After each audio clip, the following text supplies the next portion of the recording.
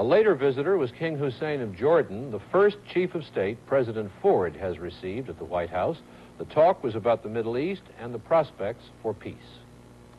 President Ford wants federal spending cut, but he also wants a strong defense establishment.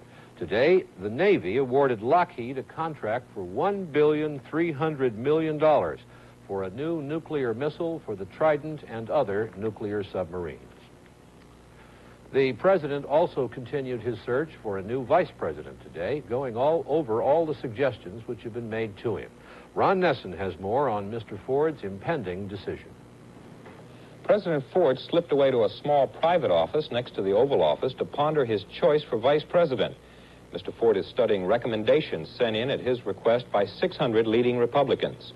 Nelson Rockefeller and George Bush received far more votes than anyone else. The president realizes their supporters are waging organized campaigns. Next in the balloting, far back, are Goldwater and Reagan, not considered real possibilities. Then Melvin Laird, followed by Elliot Richardson.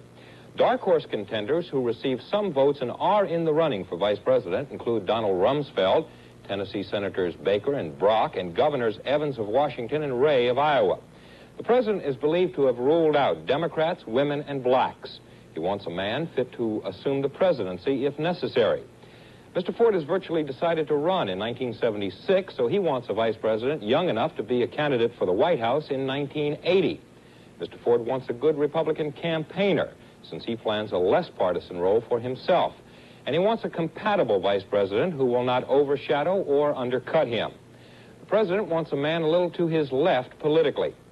The decision is taking longer than expected. Mr. Ford now hopes to announce his choice for vice president next Tuesday or Wednesday. Ron Nessen, NBC News, Washington.